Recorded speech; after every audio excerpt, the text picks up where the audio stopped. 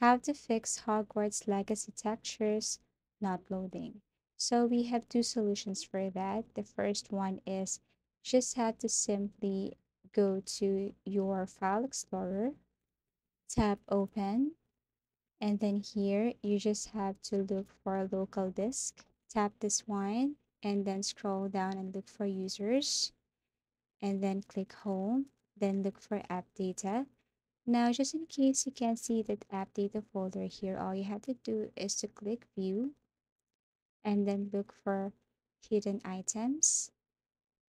Click view, click show, and then click hidden items. And then here you can see now app data folder. Tap this one. Now go to local and then you just have to look for Hogwarts Legacy folder and then tap save games and then click Windows Not Editor. Click User Settings, look for Scalability Groups. Now look for Texture Quality and change this into 4. So that's the first solution. The second one is, second solution, you just have to go to your settings. And then under settings, you just have to go to System. And then scroll down and look for About. You just have to tap this one. And then go to Advanced System. Settings, click this one. Now click Advanced. And then after that, click Settings and then click Advanced and then tap Change.